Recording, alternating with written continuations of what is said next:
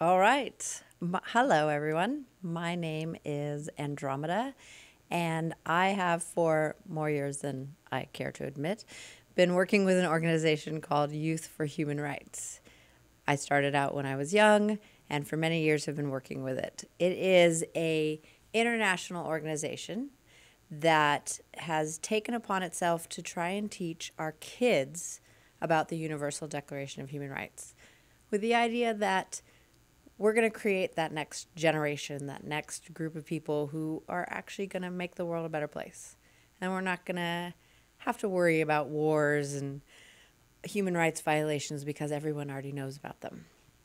I'm very fortunate in that in the last few years, I've gotten to be the president for the California chapter of Youth for Human Rights and do activities all throughout California and help with those guys who are working all around the world. So there are chapters all around the world that take this message of human rights and works to teach it to kids. So we're going to just jump right into what is the Universal Declaration of Human Rights. I go and teach this to high school classes, to college classes, and you'd be surprised how often I ask, what are human rights? And nobody raises their hand.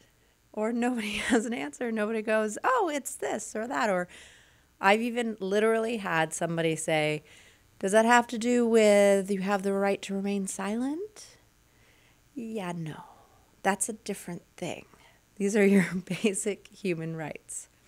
So back after the World Wars were over, the United Nations was formed with the idea that if we all work together, we could prevent another world war, we could prevent more wars.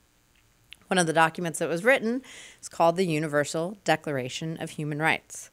It was spearheaded by Eleanor Roosevelt, who was named as the United States ambassador to the United Nations. But as soon as the idea was put there, there were many countries and many organizations who were like, yes, this is it. This is what we want to do. And Mrs. Roosevelt even actually said, where, after all, do universal human rights begin? In small places, close to home, so close and so small that they cannot be seen on any maps of the world. Yet they are the world of the individual person, the neighborhood he lives in, the school or college he attends, the factory, farm, or office where he works. Such are the places where every man, woman, and child seeks equal justice, equal opportunity, equal dignity, without discrimination. Unless these rights have meaning there, they have little meaning anywhere. Without concerted citizen action to uphold them close to home, we shall look in vain for progress in the larger world. And this is something also written in the preamble that everybody who joins the United Nations, all 190 countries, sign this and say, yes, we agree to this. They actually say, and now I have to find it.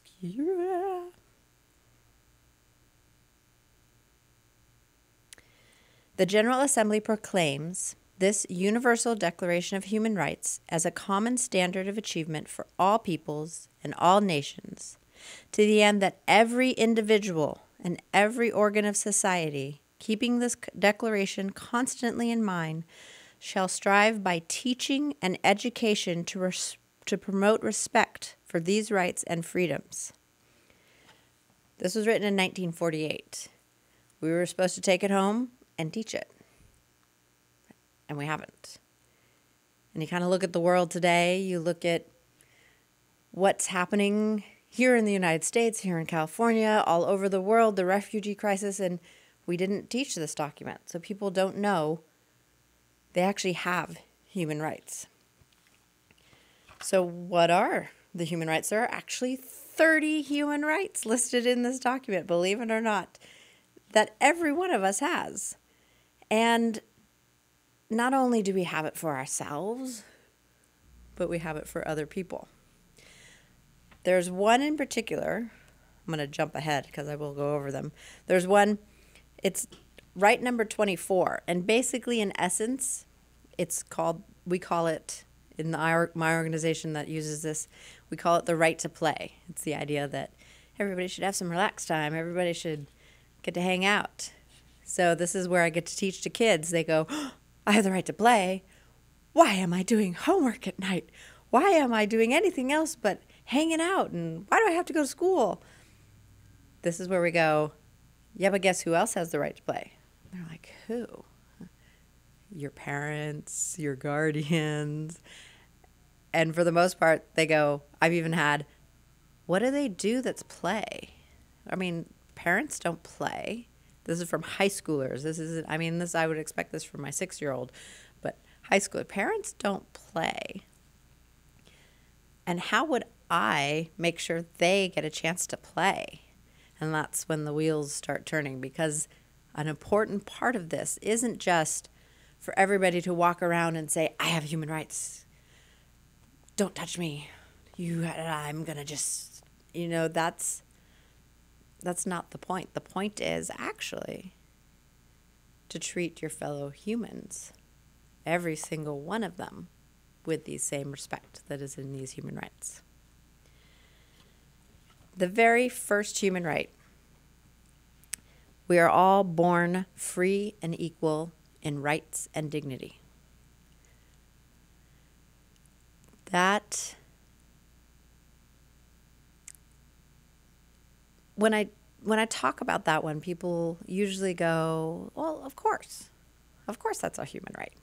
We're all born free and equal. Of course.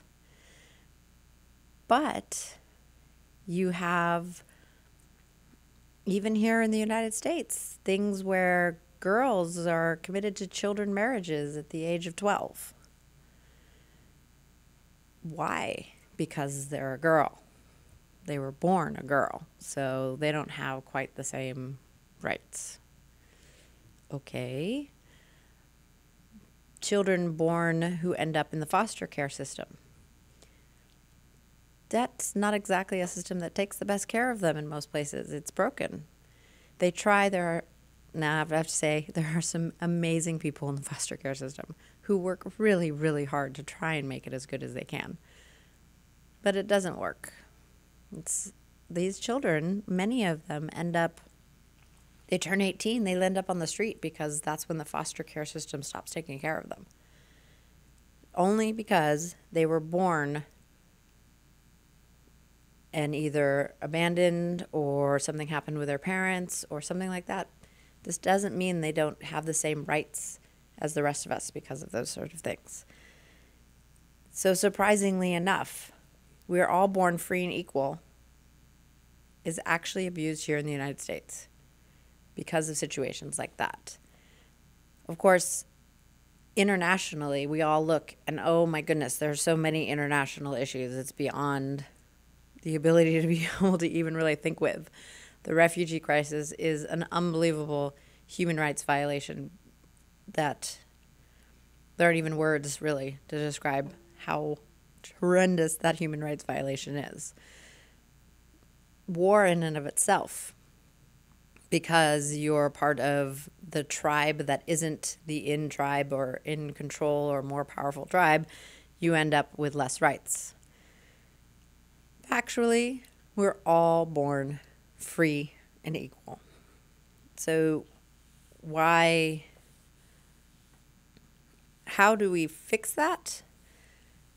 Well, surprisingly enough, just telling all of those children all around the world and here in the United States that they actually have human rights brings their pride up, brings their ability to stick up for themselves and stick up for each other, and to realize that, yes, they too deserve the chance to buy a big house if they want to. So they need to get a job, they need to get education, but they have rights to all of those things. So that's actually how we can help with that. I'm just going to cover the first three because the first three are kind of a nutshell. The second one is don't discriminate. Now, that's kind of obvious one. That's the big point that many people yell and scream about. There are so many organizations here in the United States and around the world that scream and yell about you can't discriminate. And this is true. Really, no matter what, however you grow up, whatever choices you make in your life, you shouldn't be discriminated against because of those choices. Sometimes they require some yelling to make it known.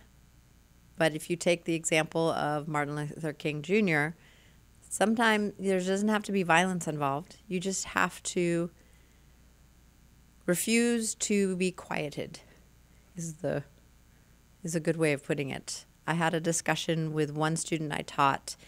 He was from Nigeria, and he wasn't sure how a group of individuals could make any difference.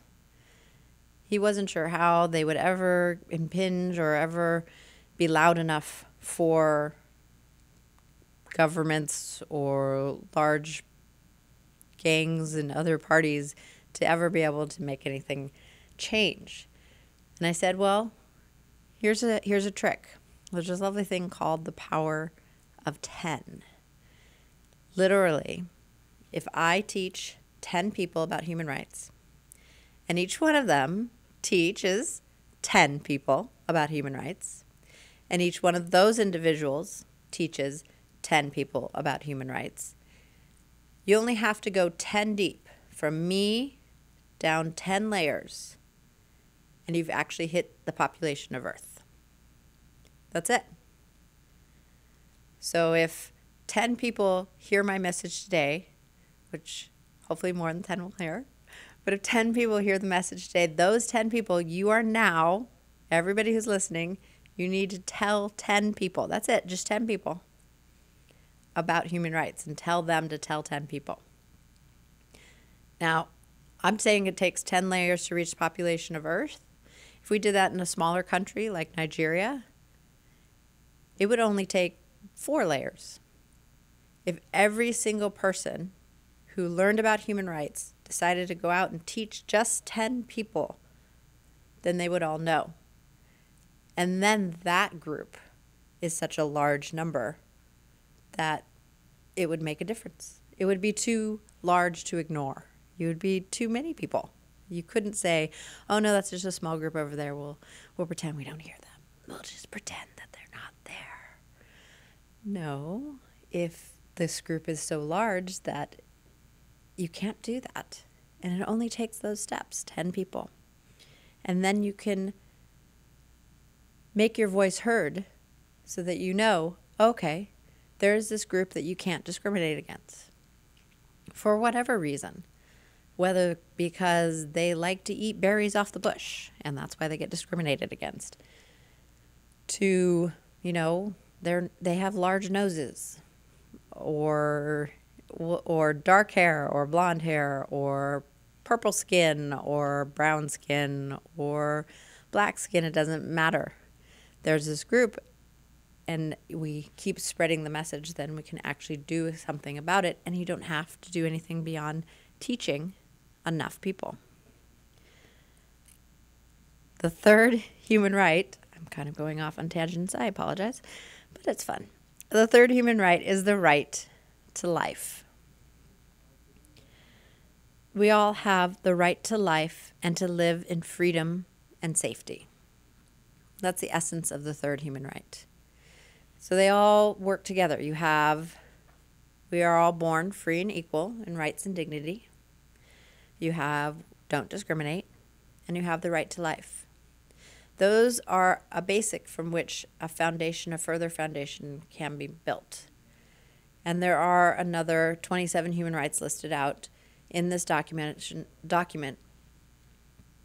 But those first three say that a human life, once arrived, however it arrives, doesn't matter. A human life, once it's arrived and is now growing in any form or shape, is a human life that has to be treated with respect, has to be treated with dignity, has to be treated like it's worth anything, something. There's no life, there's no group of life that isn't worthy of the right to life, isn't worthy to not be discriminated against, because we're all born free and equal. There is this one little story that we use to help make points about the human rights. And this will be interesting since I don't have anybody to tell the story to and give feedback to, but I'm going to just go ahead and read. Basically, I am going to read 8 facts about a man. His name is John Howard Griffin. And as I read the facts, you have to think about what ethnic background do you think this person is. And I'll tell you what are the most common ones I hear after I read through these 8 facts. So these 8 facts are: John Howard Griffin was born in Texas in the United States in 1920. John's father worked for a grocery business. John graduated from a school in France where he did work in exchange for his schooling. John worked as a reporter at a magazine called Sepia, read by African American people. Sepia is a yellowish or reddish dark brown color. So the magazine was called Sepia, read by African American people. John's wife was named Elizabeth. John had 4 children. Some people didn't like John because of how he looked and wouldn't let him into their restaurant. And when he had problems in the United States, John moved with his family to Mexico. So those are 8 facts about John Howard Griffin. Born in Texas, his father worked for a grocery business, graduated from school in France. He worked as a reporter for a magazine called Sepia. His wife was named Elizabeth. He had 4 children. Some people didn't like him and wouldn't let him into their restaurants. And when he had problems, he moved to Mexico. So then the drill is, okay, so what is his ethnic background? Most commonly, I hear African American. I hear Mexican. I've heard Irish. And a few, those are the 3 most common ones. Sometimes people really go, well, let's see, he could be from the Caribbeans. He could be Native American. There's quite a wide list based on just these 6 facts, which is an interesting drill in and of itself, is the fact that you can't really tell someone's ethnic background just by a few facts about a person. So usually I then let that sit, and we do a whole class where we talk about some of the human rights. We talk about don't discriminate, the right to life. We also then talk about human right number 4, no slavery, which I could do an entire show just talking about the slavery issue. Human trafficking nowadays is quite an issue. I live in California. I live in Los Angeles. Los Angeles is one of the top 5 cities in the United States for human trafficking. It's scary. And so we're going to reserve that for a different time, and because that is an entire show. The idea is no slavery. Back in the day when they wrote this, they were thinking of, the African American slaves and those sort of things. But it continues now today through the labor trafficking, child workers and the human trafficking issues, which is now the second most profitable crime in the United States is human trafficking. So we talk about that. I talk about that with kids, depending on the age group, how deep we get into it. And number 5 is no torture, which we have the bigger things like the military's use of torture on other human beings. We also have domestic violence. We also have abusing your children. No torture doesn't just mean those big issues. This does mean that little stuff at home too. So we usually talk about human right number 2, don't discriminate. Human right number 3, the right to life. And human right number 4, no slavery. And human right number 5, no torture.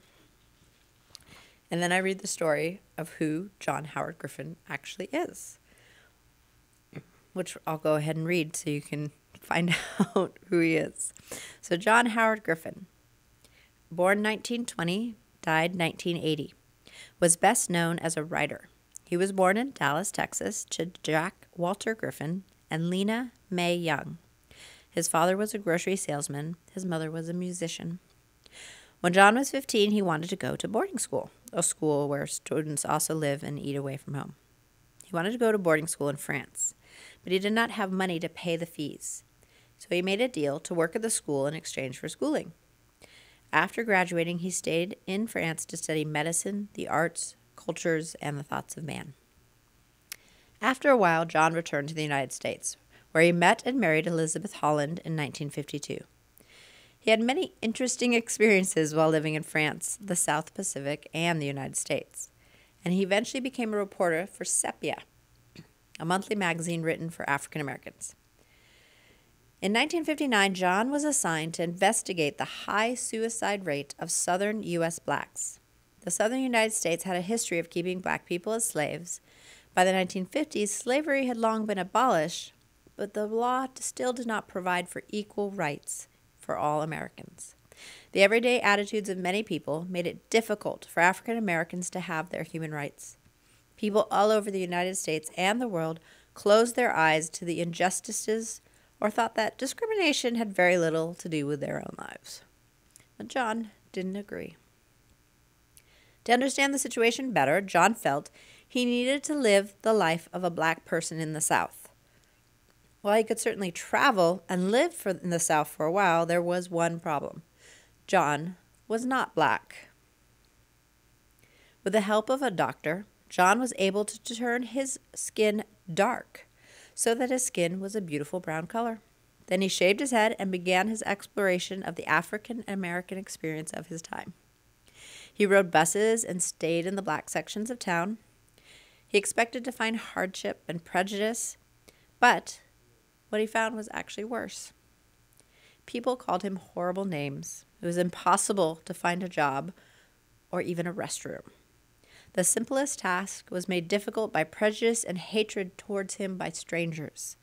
After a few weeks, he was weary and defeated, but he continued, occasionally staying a night or two with a friend to refresh his spirit and sleep in a comfortable bed. In time, very depressed and exhausted from life as a black man, John briefly stopped taking his medication and let his skin lighten to its normal white color. He then tried another experiment and went back and forth between cultures, going to a place as a white man and then returning as a black man. He did this several times and observed that when he was black man, other blacks treated him with friendship and care, while the whites treated him with contempt. On the other hand, when he returned to the same place as a white man, he was treated with respect by the whites and with fear and distrust by the blacks. John realized the blacks and whites didn't understand each other and needed to find a way to communicate tolerantly with each other. So he wrote about this experience for his magazine, Sepia. And then he published a book in 1961 called Black Like Me.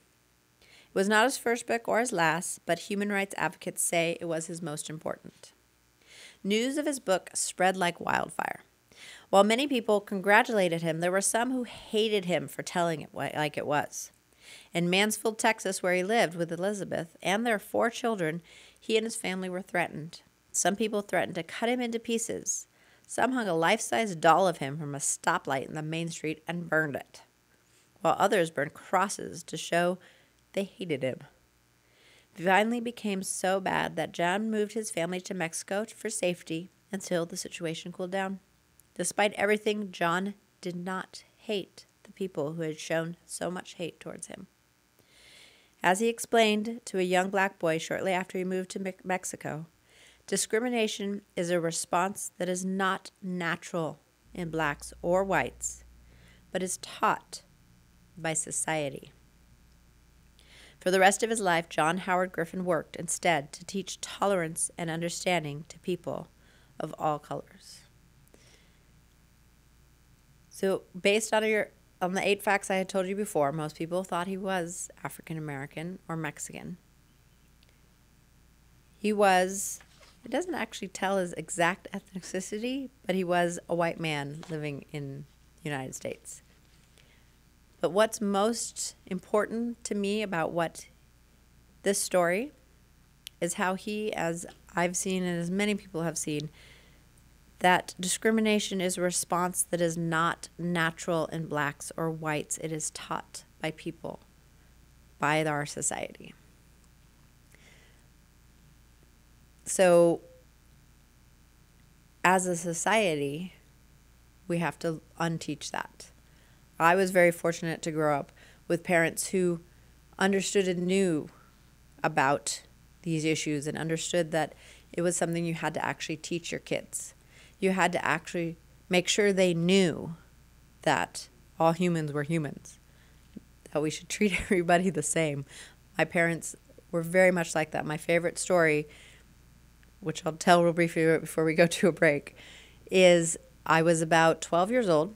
I was in a big department store trying on shoes. My little sister was with me, and she was running and being a rascal, so my mom had to be paying attention to her, and she said, go find the shoes you want. I'm like, okay. Found the shoes. The guy helped me. He went to the back to find my size, and then he didn't come back. And it took a couple of minutes. My mom comes over. Where's the guy? He went to go find my size, and he hasn't come back. I've just been sitting here. So she went and grabbed somebody else and said, so there was a guy helping my daughter, and he seems to have vanished. And the second guy she brought said, well, what does he look like? He's about as tall as my mom. He has dark hair. He's wearing a nice suit. I couldn't remember much else. And the second guy's looking at me like, okay, well, that basically describes pretty much everybody in here. And then he comes walking out of the door, and I'm like, oh, that's him. The second guy looks at me and goes, that's him? I'm like, yeah, that's him. So he comes over, he finished, we buy the shoes, we leave, and I go, Mom, why did he look at me like that? You know, I don't understand. She said, well, you forgot to mark in your list of the ways he looked, one of the things you forgot, one of his distinguishing features, that's how she phrased it. His distinguishing feature was that he was black. Oh. Apparently he was the only black man who worked in that entire area. And I couldn't remember that because he was just another human. But the other thing that my mom emphasized is it was just a distinguishing feature, the same as the fact that he had black hair or blonde hair. He had blue eyes or green eyes. He had dark skin or white skin.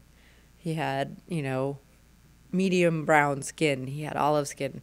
It was just a distinguishing feature, and that is how I was raised. So when I had kids, that's when I want to make sure my kids actually really understand that they're just distinguishing features.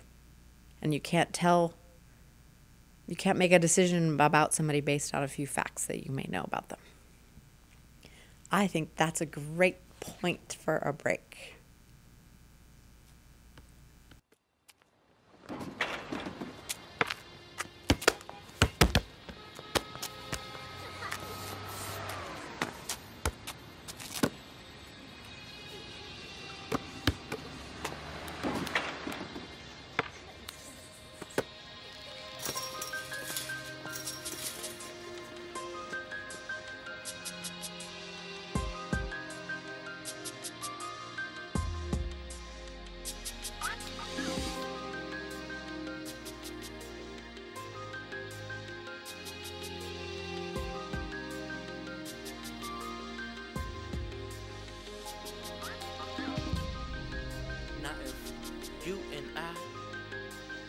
indeed, the world will be a better place, you know? As ink pulls from my pen, pain pulls from my heart. Knowing there's kids somewhere that actually starve. Take the time out, close your eyes, just picture this. No color, no hate, nemesis or differences. TV is filling me with scenes of negativity, but we can control it if we cooperate willingly. We came a long way, but got so much further to go. Guns kill, but hatred destroys us the most. And the problem could never be solved, you see. Human rights define the word equality. If we don't respect and love each other, we're just living a lie. Because united starts with you and I, you feel me? U-N-I-T-E-D, a better place this world would be. We're all in this game, can't you see? We're all a part of this family tree. U-N-I-T-E-D, a better place this world would be. We're all in this game, can't you see? We're all a part of this family tree.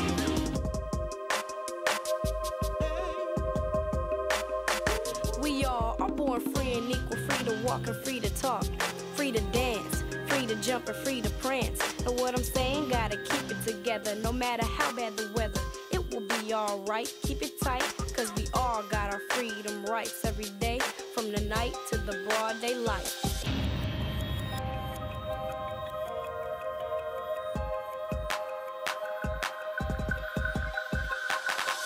Don't discriminate, learn to appreciate, so you don't have to imitate. Don't be the one to hate, it's never too late. You got the right to life, innocent till proven guilty. You can say what you like, gotta get the education. Don't throw it away, know your human rights, cause it can help you someday. U-N-I-T-E-D, a better place this world would be. We're all in this game, can't you see? We're all a part of this family tree. U-N-I-T-E-D, a better place this world would be. We're all in this game, can't you see? We're all a part of this family tree.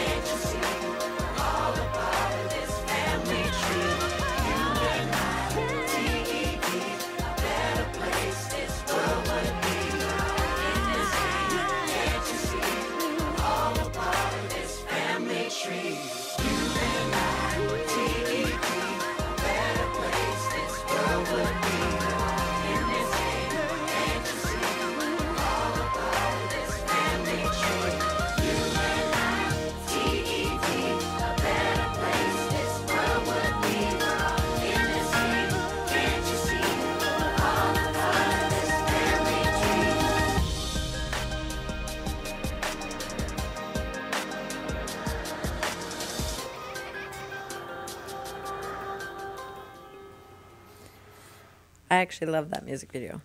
And that song is a great song that we use when we go specifically middle school and elementary schools and we're talking about bullying. The idea that bullying is actually a form of a human rights violation. So we get to go in and talk and teach human rights, and it actually reduces bullying. There was a great story. I like stories. There was a great story of a young girl. She was about 8. She had quite a lisp and got teased about it a lot at school, to the point where she would come home in tears and she was very unhappy, didn't want to go to school anymore. And the mom wanted to do something about it. So she was researching on the internet, what can I do to help my kid so that she doesn't get bullied? And she came across our program, the Youth for Human Rights program, online, and she got her educator kit. We have a whole kit which we'll send out for free. It's got each of the human rights broken down into really easy to understand basic principles, and we have lessons plans and ideas and things you can do to teach human rights to kids. So she did this in the school, and the teasing completely stopped. The little girl stopped being teased at all or bullied at all for her lisp, so much so that the little girl, who was also taking Taekwondo classes, told the mom, you need to go teach this in the Taekwondo classes too, because, every now and then I get teased there. So the mom went and got with the sensei, and he totally agreed. He was like, yes, let's do that. And so teaching human rights actually stops bullying. And the United song, which was written by kids, and there's a music video that goes with it, which was directed all by teenagers. I think the oldest person who worked on it was 21. All the singers, the music, everything, they made this great music video. So in the time I have left, we'll continue on with some of the other human rights. There's another chunk of human rights, which I'll just go through the chunk really quick. These are, again, I'm just giving you kind of the nutshell of what each article is. So human right number 6, you have rights no matter where you go. Any country, wherever you're traveling, any state, any city, you have rights no matter where you go. Human right number 7, we are all equal before the law. No matter how much money you might have, you're actually all equal. So sometimes see that violated. Human right number 8, your human rights are protected by law. Now, this is especially true in the United States. The United States has some of the best laws that protect against human rights. But is it perfect? No. And are there countries out there where basically have almost no laws, or laws which actually work in reverse? Yes. But the idea is that if they joined the United Nations and signed on to this document, then they agreed that human rights are protected by law.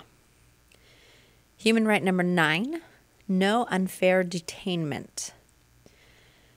You might have guessed from the theme here, these are all having to do with your legal and rights within the court systems or legal systems of your country. So number 9 was no unfair detainment. Nobody has the right to put us in prison without good reason and keep us there, or to send us away from our country. Again,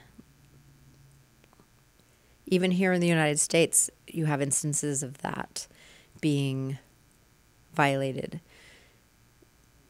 It sort of ties into the don't discriminate aspect of it, in that discrimination can sometimes result in people being detained who maybe had no good reason to be detained. Then we have the right to trial, number 10. So you have the right to actually be tried. You shouldn't be sitting, even if you are being accused of something that is a crime, I guess is the best word. Even if you're being accused of a crime and there's evidence against you, you do need to get a trial. You have a right to a trial per human right number 10. But human right number 11, you're always innocent till proven guilty. Now, this is true in the United States, is supposedly supposed to be how it works. Is it perfect? No. Could we make it better? Yes. So human rights 6 through 11 have a lot to do with your rights in your legal rights and your rights to representation, your right to be treated fairly in the legal system. Right number 12 is the right to privacy. Now, this is interesting because I actually worked in the area of internet privacy for many years. I'm not a lawyer. I do social media work, and I do work in how does a person end up getting shown and represented online. Now, what may be funny is that you actually have cases where somebody else puts something on you, about you on the internet, which violates your privacy. For example, there was one cycle I worked on with a young girl who she had gotten sexually abused in school, and there was a trial, and the court documents were supposed to be sealed, and somebody somewhere put some of the information online. So when you search the child's name, this came up. Obviously, a huge violation of privacy. So while we had the lawyers and all of that working to take the document down, there was other proactive stuff we tried to do to just try and make it so it was buried under so much other information nobody would ever read it or find it. And that's one of the human rights that I actually first discovered. I didn't even know I was working on a human right. And then I went, oh, I actually am the right to privacy. Then we have 13 and 14. Human right 13 is the freedom to move, and human right 14 is the right to seek a safe place to live. So we have the right to move and the right to leave, the right to come back, the right to find the safest place, the safest environment for you, yourself, your children, your family. And this is the refugee crisis. It's the best and most, one of the loudest and hardest to understand problems we have right now is that people do have the right to seek a safe place to live. It is a human right. They should be allowed to do that. And they have a right to try and come to another country. Does the country have a right to make sure that the people who come in aren't going to cause it harm?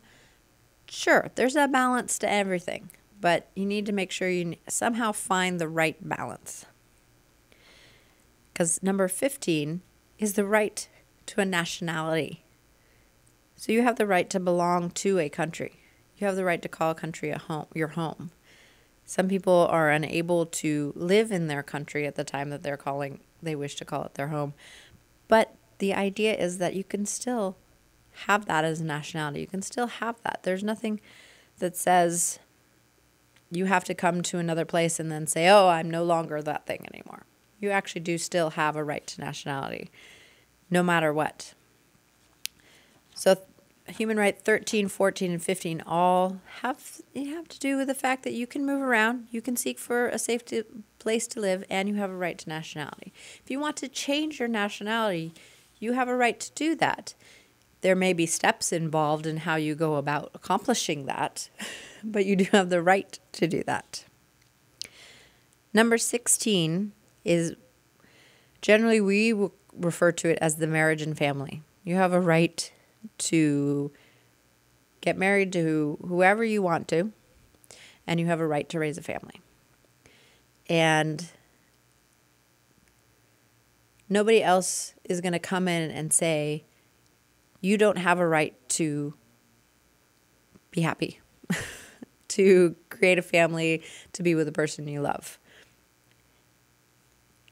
The idea also that you have, just because you got married doesn't mean that you gave up some of your human rights, which is what happens in some countries where the woman, mostly, when she marries, is now under the command and order of a husband.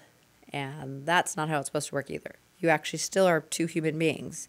You didn't suddenly become not a human being because you got married. So your rights, whether you're married or separated, are the same. And it's what that one covers. Human right number 17 is the right to own your own things. This is another one that when I teach it with kids, they really like, because then they're like, yeah, this is my stuff. And yeah, it is their stuff. I try to do this with my kids, and it's hard. I have 3 kids. I have a 12-year-old, and then I have a 7 and a 5-year-old. And there are times when you give them something, and then you know that what they're about to do is going to break it. I try really hard. It's theirs now. It's a human right. I gave it to them. If I really gave it to them and they break it, it's theirs. If there's something, and this is the trick I personally use, so this is kind of just a personal note. If there's something that I want the kids to be able to play with, but I don't want them to break it and I want to be able to keep the rules in on it, it's still mine. I'm sharing it. That's how I work it. But if, for the most part, if I give them stuff, and once I give it to them, they can do whatever they want with it. Furniture in the house is mine, but all the toys in their room, it's theirs. They can break it. They have a right to your own things. But I've taught it both ways because now they know it's mine and I have a right to my things too, and that they need to respect my rights. Number 18 and 19 also sort of tie together. 18 is freedom of thought.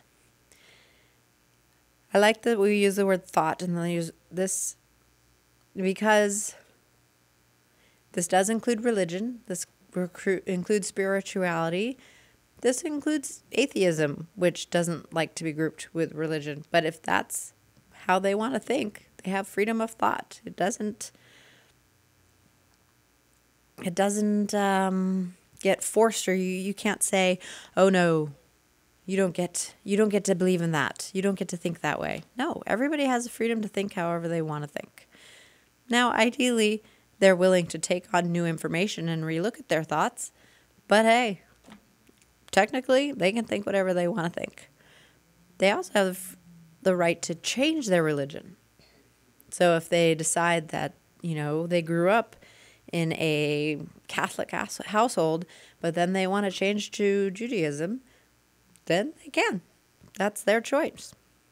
So 18 is freedom of thought, and then 19 is freedom of expression.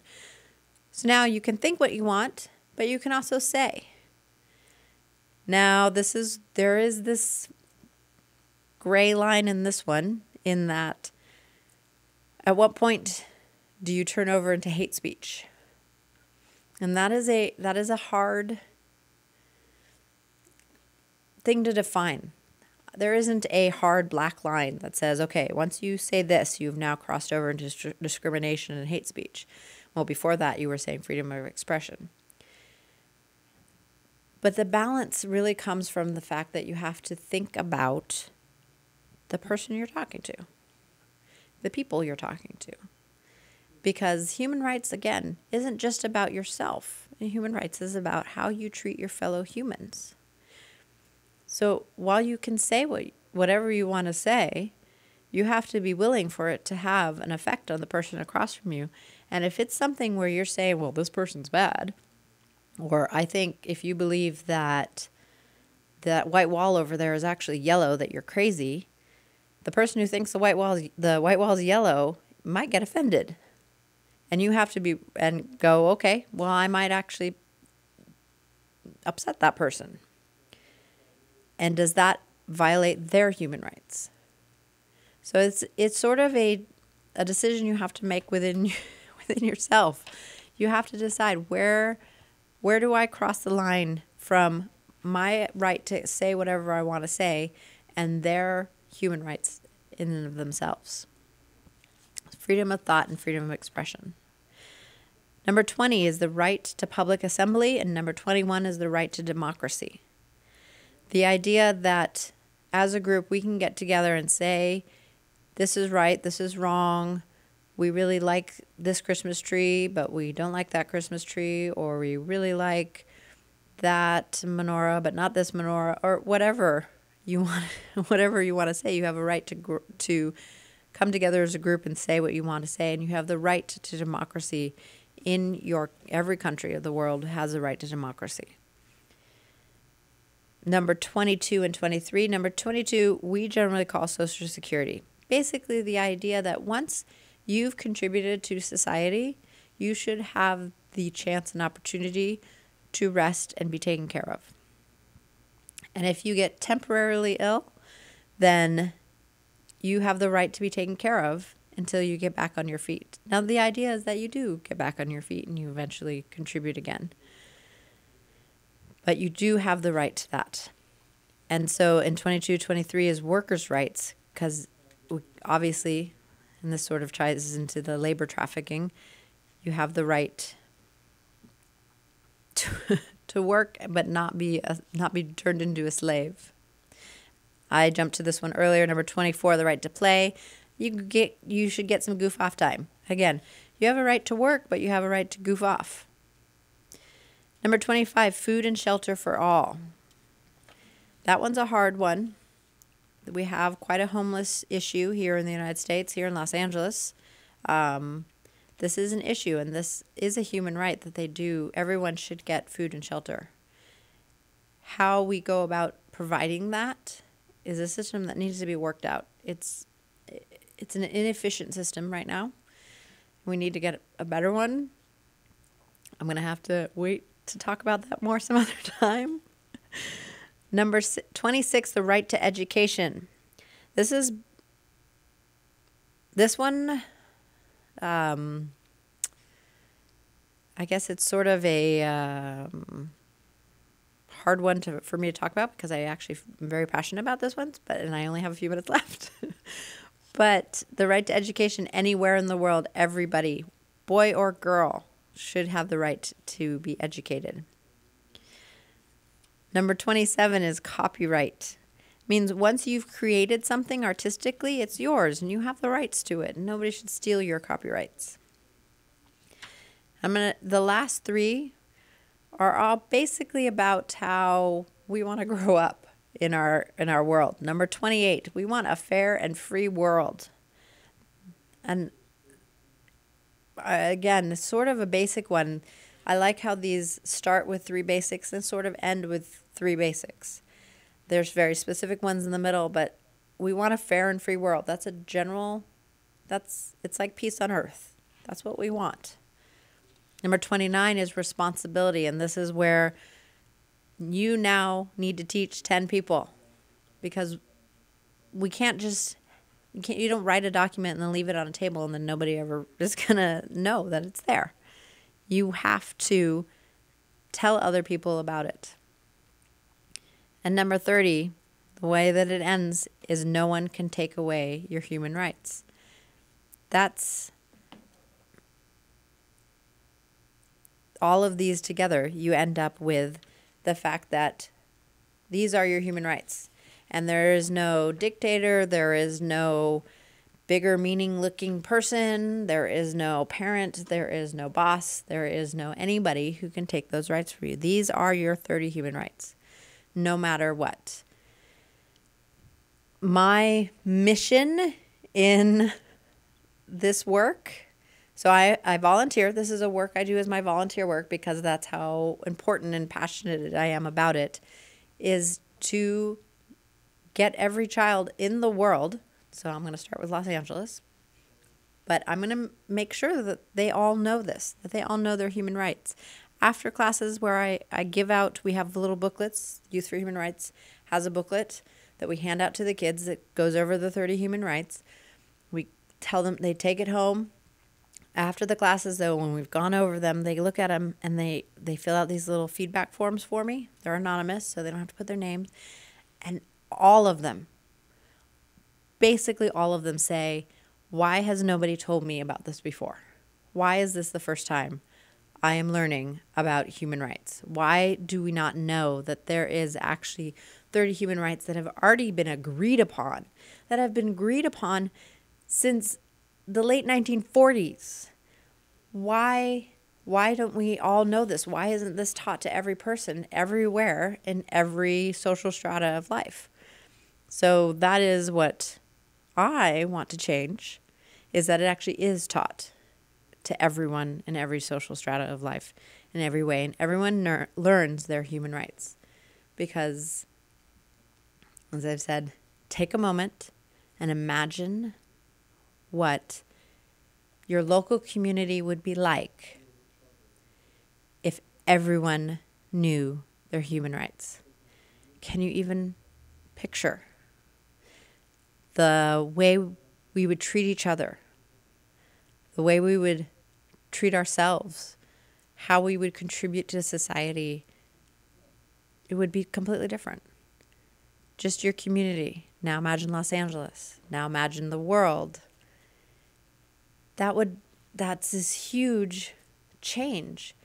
And it's all it takes is education. All it takes is, hey, you know that there's a document that says you have 30 human rights? People, 30 human rights? Yeah. It's really easy. And there's the documents all over the world. The document itself is translated into every language of which the United Nations is part of. Our materials that we use for teaching is translated into 20 languages. The idea that we really do want to increase and teach more and more societies. Our most recent language that we actually just finished this previous year was Farsi. We now have all of these materials available in Farsi to be taught so that you can make sure that our kids grow up knowing human rights.